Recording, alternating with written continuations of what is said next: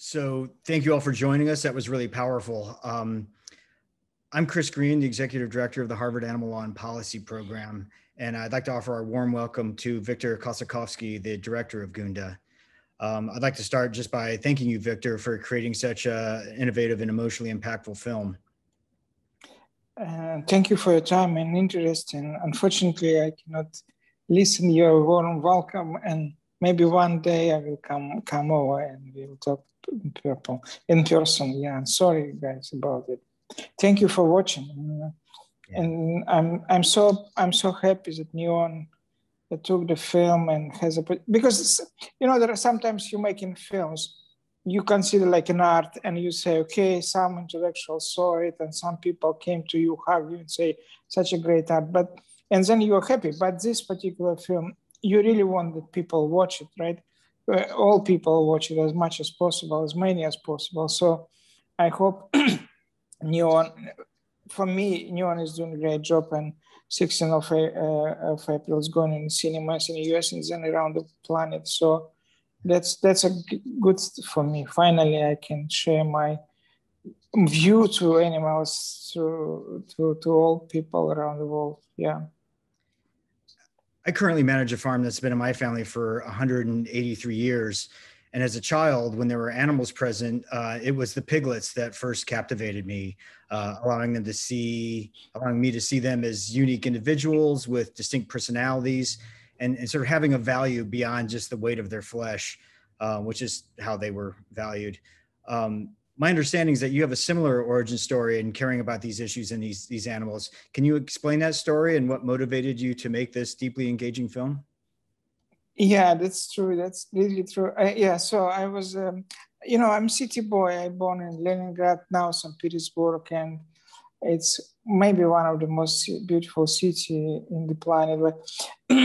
But in age 4, for some reasons, they sent me for a few months to a countryside, and it was a very cold winter. So, and people I used to live with, they took a piglet they had inside the house. The piglet was 1 month old, and I was like 4 years old.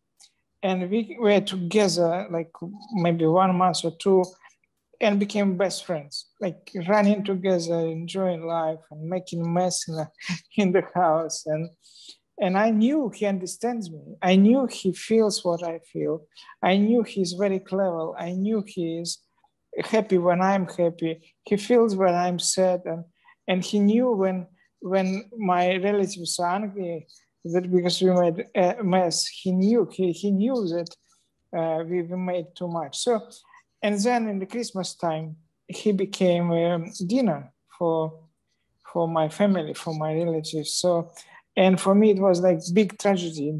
Like I kind of refused to eat meat. I refused to talk to them for a while because like they kill my friend, And what for me was kind of interesting. If I look back now, it means I was first child who decided to be vegetarian in Soviet Union. So, and miraculously, I didn't eat meat since 4. I didn't eat meat, fish, or chicken since 4. Yeah, and this was strong impact in my life, and then. I always wanted to make this movie actually, because I'm in life I am privileged to know great filmmakers, like really top of the world, and great writers. I know a couple of Nobel Prize winners. I know great composers.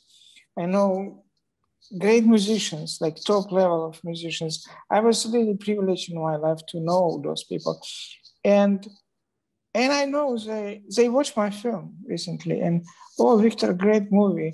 And then they go to restaurant with me and they order hamburger or something like with meat. And I don't understand how it possible to, you saw animal who suffer, right?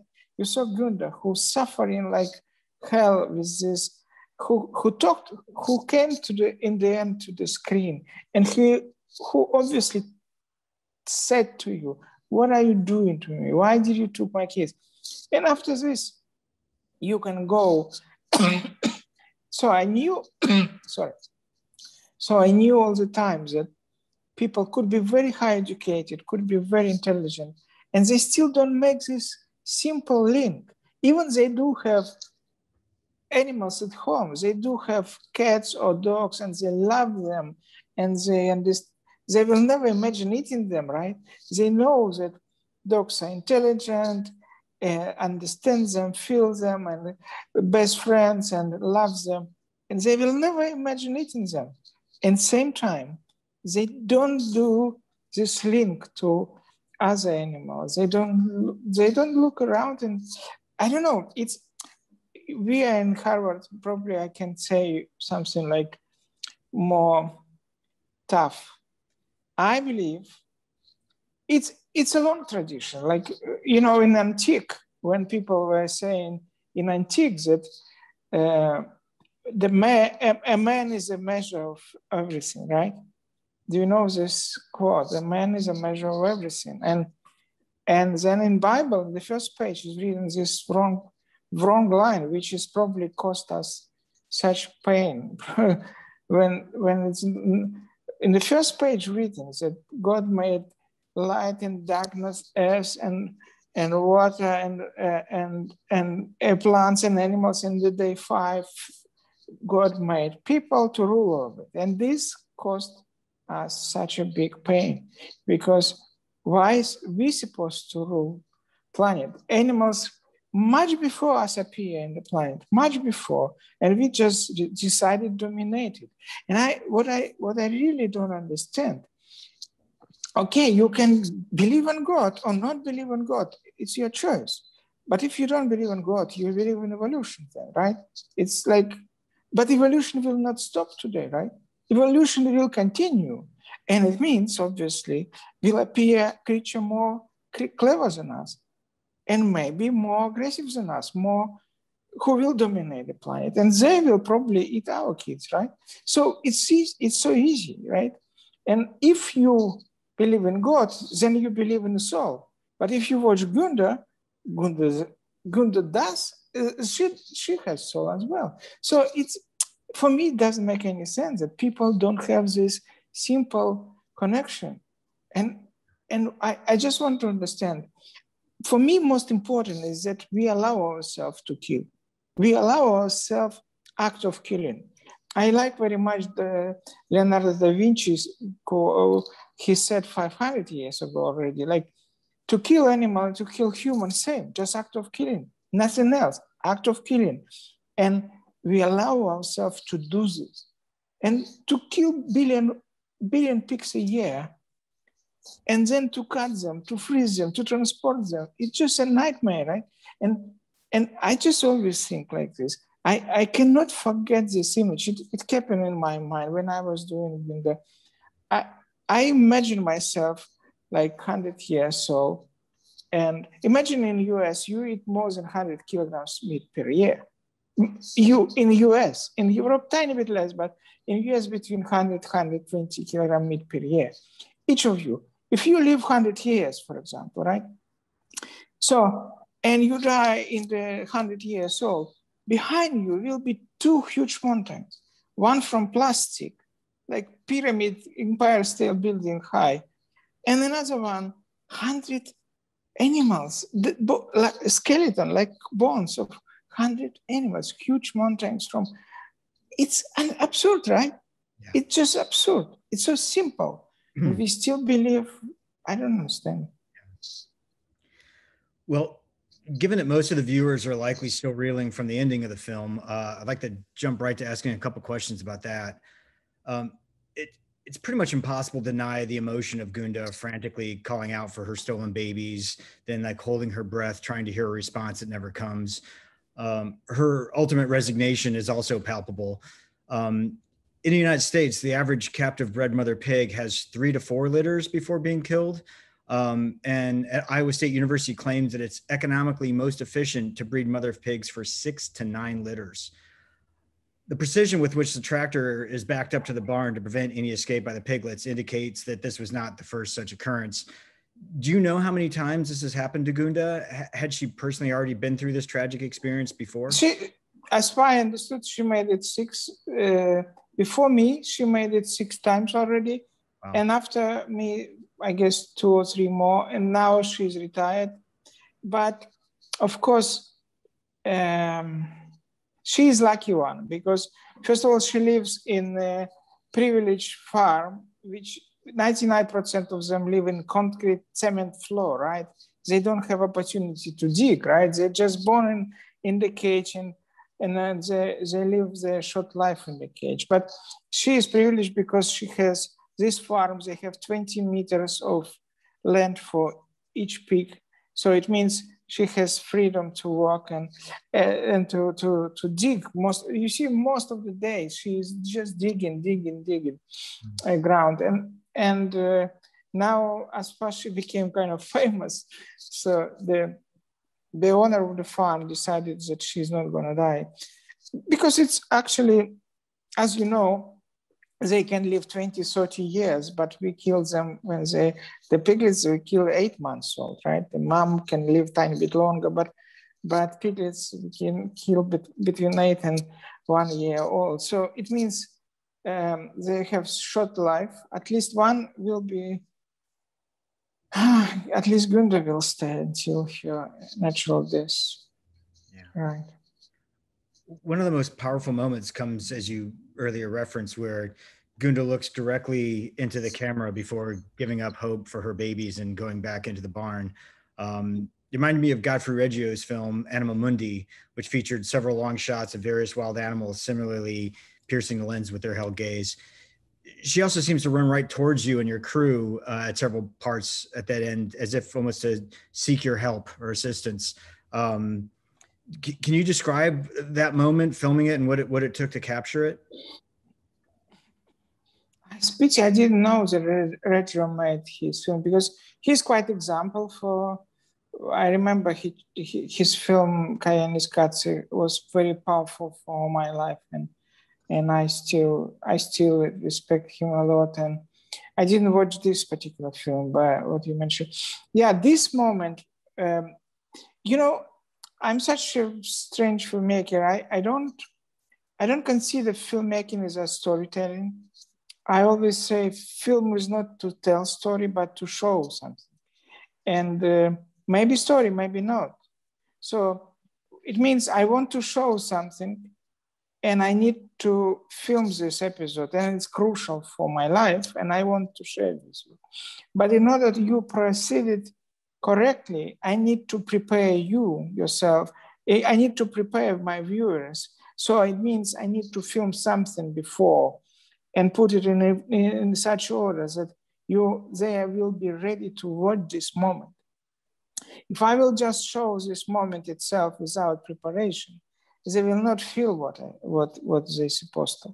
So that's why for me it was important to show relationship of Gunda with her kids, that she made tough decision to kill one of them because he will not make it. And then she cares about others, and she is really good mom, and they're friends, and they're running together, enjoying life, and then they separate. So, and of course, there are many aspects of cinema language here, but most of the time in such situation, if you look fiction films, especially Hollywood movies, you can say, okay, such dramatic episode, we need to zoom into the portrait and put music of Williams or something like Schindler's List, something like with violins and people cry watching. So, and I said, no, I should not do it. I should not. First of all, I illuminate voiceover. Second, I said, I illuminate music.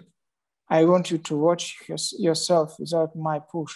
And third, I said, I will not make any zoom. And I bet I was sure she will come herself. I was sure in the end of her struggle, and this is magic of cinema. My team did not believe me that it would happen. My team said, how she will come? Why would she come? And I said, because there is no one around. We spent 2 months with her. She considers us friends, right? And there is no one else. She is alone. She will come. So we decided not to zoom, not to disturb her. We decided just to wait in the corner. And she came. And her speech was so direct and so clear, right? So, and I heard behind me that my team is crying. They're crying. They are young people between 25 and 35. And I heard them crying because it was so clear that what she's saying to us was so obvious. And especially the last one, you know, the last look when she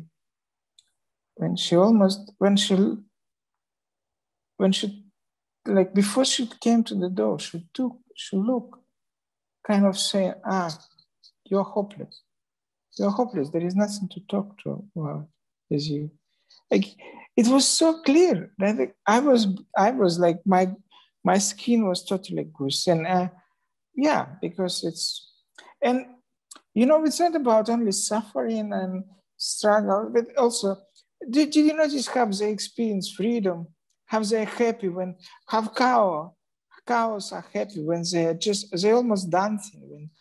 Or how the huge bull came to the tree, and instead of eating leaves, he was just breathing it, right? And little cow, she never experienced any freedom. She came to the grass and she just smelled it, like breathes this smell of the fresh grass. And, you know, and chickens, they never been outside. Their whole life were staying in this box, never been outside. And then they came out and they look. And they never saw sky, right? They never touched grass before. And for them, it was like they're touching grass, like if you will touch boiled water, right? Like these emotions, right? Everything was. So, and you see even chickens, that one-leg chicken, you see that she thinks, right? She not just stupid one, as we normally say about chickens. You can see she's making decision to go left or right. She's making decision if she with one leg can make this, or better go another way, or because this obstacle in front of her, she was measuring if she can make it or not. And so, and you see, it just obviously they have everything what we have, but we reject this. We refuse to accept it. We refuse. Because it's not convenient for us. Yeah. It's not convenient for us to accept that they have rights to be here, same as we do. They have full rights to be happy here, same as we do. No, we refuse. We refuse. We don't want to accept it. Yeah. You strike a pretty solid balance between the natural aspects of their lives and the reality of being bred for human purposes. The first such instance is right after the birthing, when the tag in GUNDA's ear is revealed for the first time. There's several uncomfortable moments, like the one you just mentioned, where it's natural for the viewers to feel a sort of deep empathy for the less fortunate piglets, such as the newborn that GUNDA was stepping on, and the one with the club foot who's sort of having trouble competing to nurse. While watching those scenes, my instinct was to inquire like how those piglets fared or if they even survived. But later, once their ultimate fate is revealed, one wonders what's even the point if they did live, whether they may actually have been spared a much worse fate. So what are your thoughts about that contrast? And did you feel any impulse to try and help during those instances? You know, when I was a kid, when I was a teen, no, I was actually 12. Before that, I was making pictures. Like I started at 7 and 8. I was making pictures of flowers, of dogs, and on pigeon on the street. And then when I was like 10 and 11, 12, I was already making photos of animals in the forest and trees and frogs and birds and elks, and like I was trying to. And then when I was like 14, I decided to make some. I was already maybe even 13. I was tall enough, so I made a summer job to make some money to buy the tele lens for my photo camera. So, and my job was to look for cows, like on the field. So, like, how do you call it? Pastor? How do you call it in English? Pastor? The one. Yeah. I just wanted. My job was, because there are probably wolves around, or they might go somewhere in the wrong direction. I have to just look. It was like it was a collective. It was communist time. It was collective. A village, and I don't remember, maybe we have 40 cows, and I have to look. I just have to be with them all day. And one day I knew that tomorrow 3 or 4 of them will be taken to slaughterhouse. And what I did is I pushed them to the forest. Those 4, I pushed them to the forest. So when I came back, and I said to the boss of the collective farm, I said, unfortunately, there are 4 cows, they disappeared. And he understood probably immediately what I did. And he said, aha, it means you want to be a nice guy, right? So you want to save their life. And do you know what happened next? The wolves will eat them. Are you happy now? Are you happy now? And then he started laughing. And I said, what are you laughing? And he said, look back. And I turned back, and those cows came back themselves. They knew the way back to the farm. So, and I realized when you're a filmmaker, for example, if you on Titanic, right? And you on Titanic, you have different possibility to behave. You can run to the least small boat, jump there and push away everyone, or you can support women and children to help them and be last one, or you can play violin and I guess my job is to be a filmmaker. My job is to stay the last one and film everything until I go to the water, because I cannot. The only how I can help the world is to film its reality. Yeah. If I will help those particular piglets, I will not help the other ones who lives in the next farm, right? And the other ones who lives in today, who is dying today and after. But my job is to show what I can see and others don't want to see or not able to see. Filmmaking is a job that you see what others not able to see or don't want to see or decided not to see. That's why, of course, it's always question. Every shooting, every film you accidentally film something, and then you want to run to help. And then you ask yourself, is it my job, or is it my job to film as it is and show truth, not to, especially in editing, you can always cut it out, right? You can always cut this element. And then I said, no, I'm not doing vegan propaganda.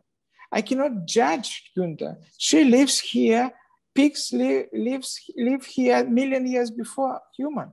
I cannot judge her. I cannot say, oh, she did wrong, right? She killed her baby because of her reasons. She made it. She knew she is killing it because the kid was ill. He was not doing well. He did not fight for nipple. He did not even came to her to drink milk. So she knew he will not make it. So she decided, and I cannot interfere with this, Yeah.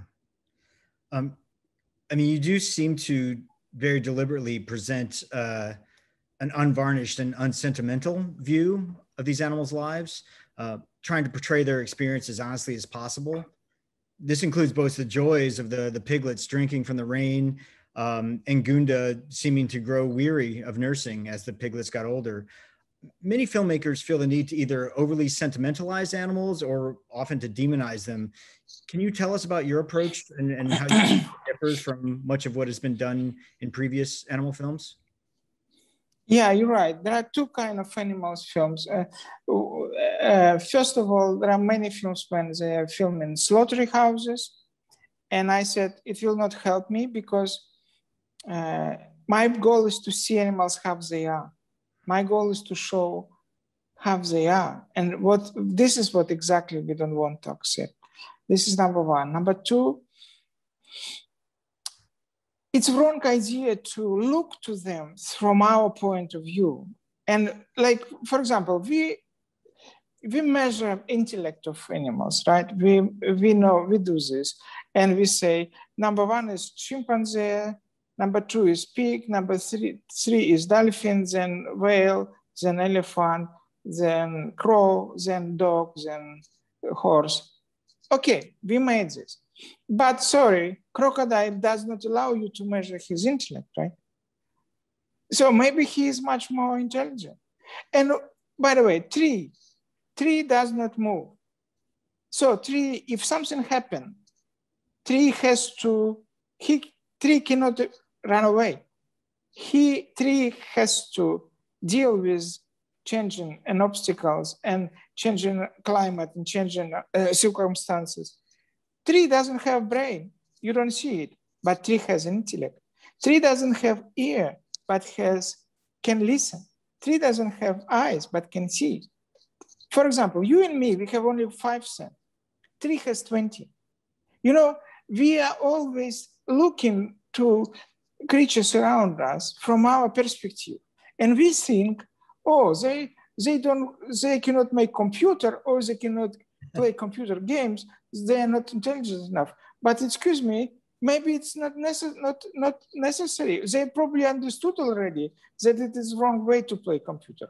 Maybe they know this is because actually what we want to achieve, if we forget about everything now, if you just ask two main goals of people are trying to achieve, people trying to live longer, right?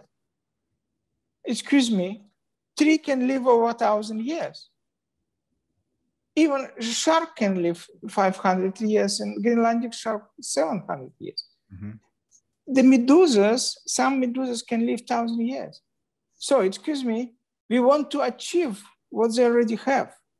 Oh, another thing we want to achieve, we want to we have this gene of ages, right?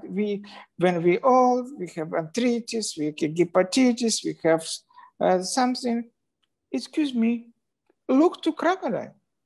No one can tell when you see two crocodile fight and one died in fight, then you look to crocodile, you never will tell how old is crocodile.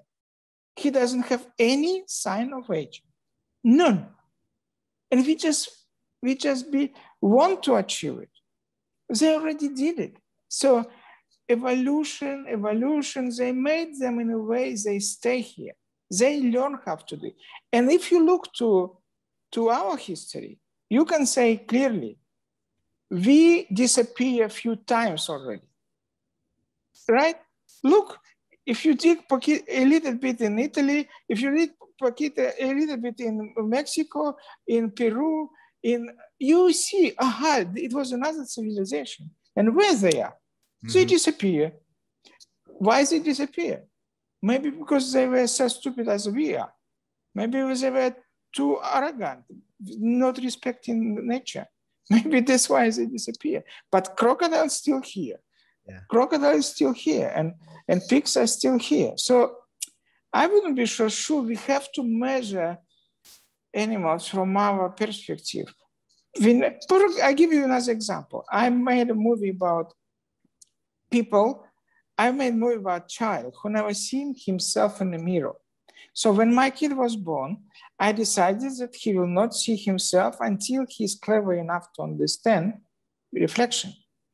So I block all mirror in the apartment. I put some painting on the windows. I even changed spoons in my apartment. That I put plastic one. When we were on the street, I was 2 meters ahead, checking there is no reflection in the car or somewhere. Yes. And when he was 2 years old, I came with a mirror in his room and I started filming his reaction. It took him about 20 minutes before he said, oh, it's me. And it took him quite time to understand concept of mirror when left becoming right. I will shock you now. Pig, a little piglet, need one look to understand it. One look. Human baby needs to look around. Pig, just one look, understand. Aha, left is right, right is left. And go accordingly. Yeah. You see, it's proved by scientists in UK. It's proved. So we are so arrogant. We always believe we are smartest one. We always believe, but what we achieve with our intellect, what? We achieve torturing, right? Yeah. Animals do not torture each other. We made concentration camp. They don't do concentration camp. We achieve Kalashnikov. They don't do Kalashnikov. We made nuclear bomb and atom bombs. They don't do anything like this. We made Novichok. They don't do Novichok. They kill each other, yes, with possibility to be killed, right? And they kill by necessity. And we kill for pleasure sometimes. We have a valier hunting with lens, right? And we kill by billions. By billions. Okay, last century we were killing people by millions. Now we are killing animals by billions. So this is the point, right? We have to just wake up and say, aha, our main activities is just killing. Yeah. Better to accept it. Part of what makes this film so unique is the window you provide into the animals' everyday lives. As most of them seem quite oblivious to the camera, the cows being some of the few to be the most curious. Can you talk about how you filmed in such a way to achieve both that closeness but distance, so that it seemed that you weren't interfering with what you were trying to capture? It's very interesting. It's a little bit too professional, but okay. So when I came and I met GUNDA, she was immediately friendly. She actually came to me herself. And I said to producer, oh, she's Meryl Streep. She's communicated very, yeah. And then I came to her house. I learned that she was already pregnant and she will give birth in a month's time. So I came to her place, to her barn, and I draw it. And then I create similar one, but I designed similar one, but with possibilities that my lens inside, my crew, my camera outside, but lenses inside, a lens can move 360 degrees. Uh-huh. So it was a little bit complicated, but we achieved it. So this is why we never interrupt. We never disturb her. We never cross her movement. We never, and especially of the moment when she gave birth. So of course you don't want to be present there. But camera was outside. We were outside. But lens was quite easy flying around there. And but then another important moment was we decided to dedicate time to them, right? So every morning we were coming 4 o'clock in the morning before they wake up. So we put camera, we already were, and then they came out. She came out first. She came to me, she looked to me, she smelled me, then she smelled my team, and then she made like, and then kids appear. So and when they appear, they also kind of, they already took us as a part of their environment. So they saw us every day. So we were not danger. In other episodes where we made in sanctuaries, which make us happier in terms of because chicken, you cannot come closer to chicken in normal farm. They will run away, right? Or normal chicken will never allow you to film her like this, you know, and cow as well, a bull as well. So, but in sanctuaries, animals and chickens, they understand that humans are good. So they understand that humans are not dangerous. And so this cow is, in my film, she's 30 years old. So wow. You normally never see cows such old because you never see grandmother cow. So, but I can come close with camera to this cow and she accepts me because they know that people who live around them in sanctuaries, they are nice people and humans are nice. So it's actually, what is also good about this movie for me was that I knew that I'm making a movie not to have a message, but it happens that it changed me. It changed me. I already cannot forget it. I cannot say I did not see it. I saw it. I saw it clearly. And I also met great people who dedicate their life to help animals in these strange circumstances where animals mistreated everywhere. So I met those people who making sanctuaries and buying them from slaughterhouse and give them second chance to live.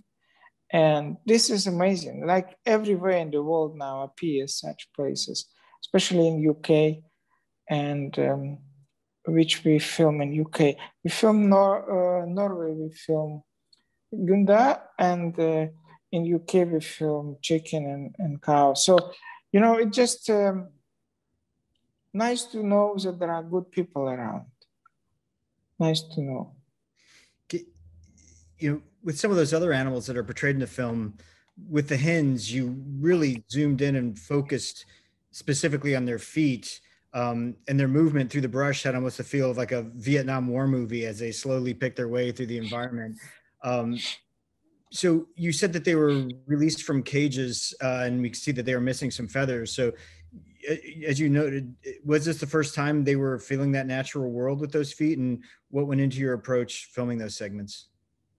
Yeah, exactly. So what happened is I knew that like 2 times a year or 3 times a year, in this part of UK, some people come into, they kind of allowed to buy, in slaughterhouse, they allowed to buy chickens who are supposed to be killed this day. So they came in from in the cage from the place they live, and they lived in the cage. So altogether, so they never experienced any freedom. So, and I knew that I want to film this moment when they go out. And you know what is interesting, maybe for your university is interesting. And I cannot include it into the film because then film will be longer and a little bit about something else. But when we opened door, they didn't go out. Very long. About 1 hour. Wow. 1 hour. So they did not know freedom.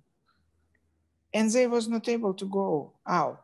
And I will tell you, only one of them was brave enough after 1 hour. She came out. She came out. And then others were afraid. And another one make one step and then came back. And again was staying there. So freedom, it's also a metaphor of our, you know, if I look to my country, for example, Russia, and I don't understand how we can continue to be slaves. Slavery was canceled 160 years ago, but we still continue to be slave.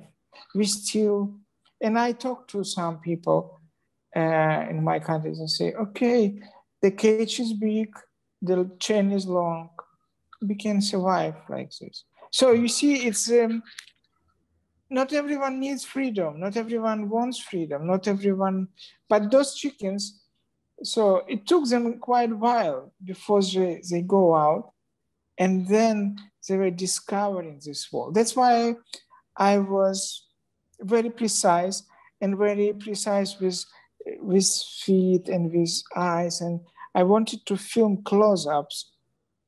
Also because you see they're prehistorical, right? So you see they're kind of from dinosaur era, and we put them in cages. Right? This is also ridiculous, right? So they are kind of obviously much, much older than us. And we dominate so much that we put them in cages, which is like, and of course there are, you're making movies, and if you don't have voiceover, you need to be attractive visually, right? You need to make people watch your movie, right? Because 90 minutes to watch without words, you need to give something to people they watching like first time in life. And because I know no one saw chicken legs like this, feet like this, right? No one even imagine it. So, but you see how expressive even you feel emotion, even the way she change position of fingers, right? You feel what she feels. That's what it is. By the way, I don't know, you probably know more than me about it. We are animals, right? So, and nature actually taught us to look, and we forgot about it. But this is what struck me about, and shocked me about American documentaries. I respect all filmmakers. Anyone can do whatever he wants. I just believe we don't use the power of our eyes. Our eyes are big computer.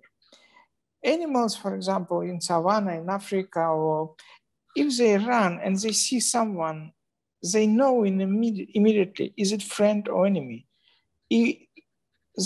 Or they have to run, or they can do attack, or they have to be neutral, friendly.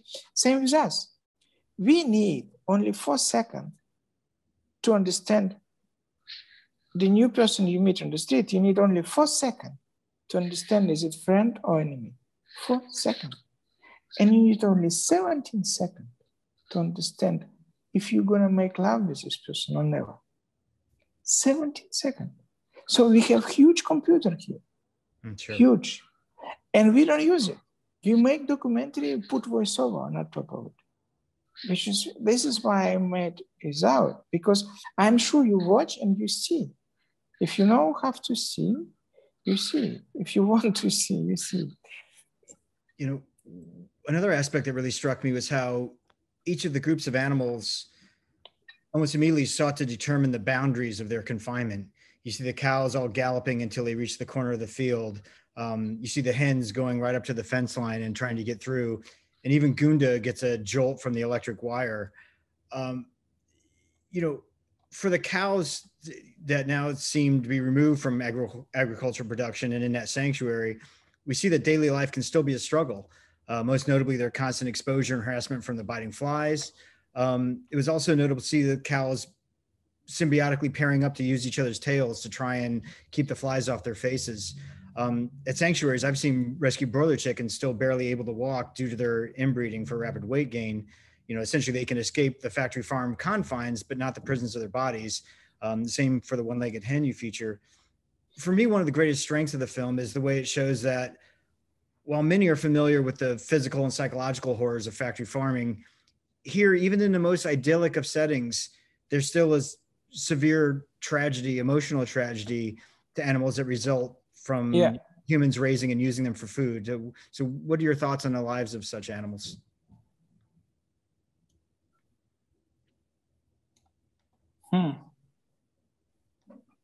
It's a difficult question, right?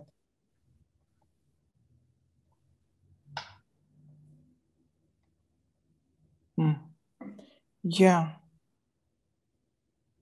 That they sort of have it as good as it could possibly be compared to 99% of the other animals out there, but it's still a struggle.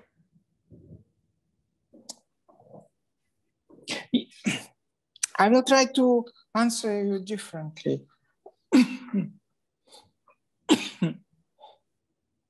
You know, I wanted to call my film My Apology because I know I cannot do more than this film. I know I cannot change the situation. I know it's something deep inside and in our brain, and we refuse to think about them. And this is why my first idea was to call it Apology. But then people said to me, oh, in the US, if you want to show a film in the US, we don't have a culture of apology. I don't know if it's true, if it's not, but this is what I was told.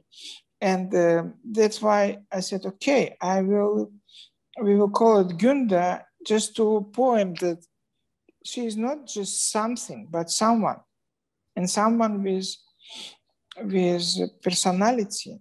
And this is why we made it black and white, because in color, you don't see, you see more postcard image, like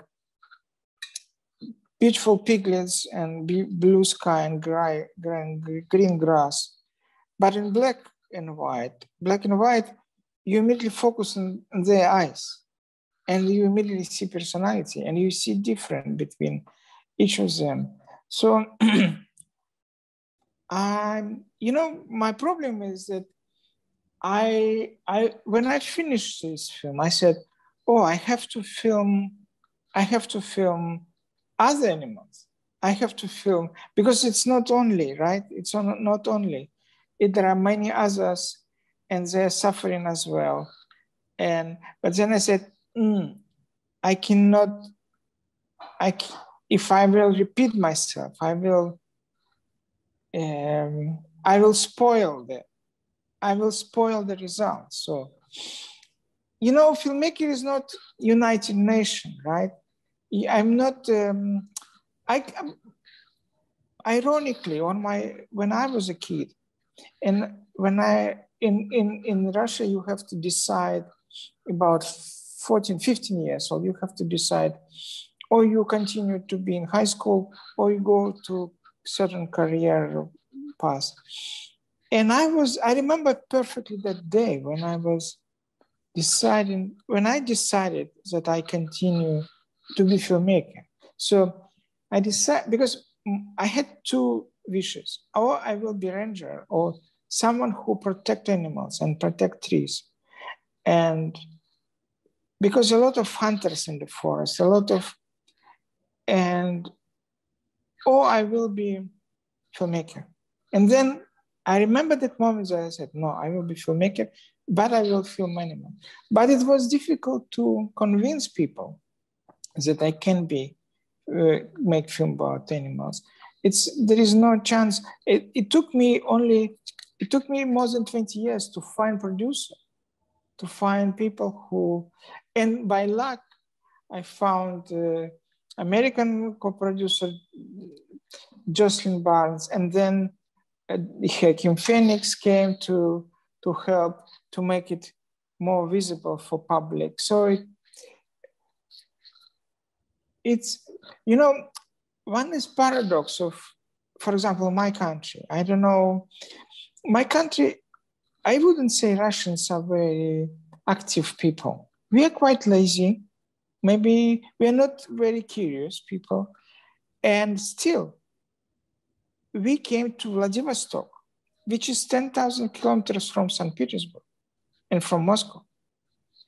And paradoxically, I never understood why we are not the most enthusiastic people. We came to far away. And then I learned how we came there. I learned that for 100 years, the main part of our budget was kill animals. The fair, how do you call it? Fair? Yeah. And we sold them, and we got money to our government. So for 100 years, now we do it with oil and with gas. And we did it before with poor animals. So that's why we go to, the hunters was going to Siberia more and more and more, just to kill animals. That's why we didn't do anything. We just were same as now. We don't produce anything.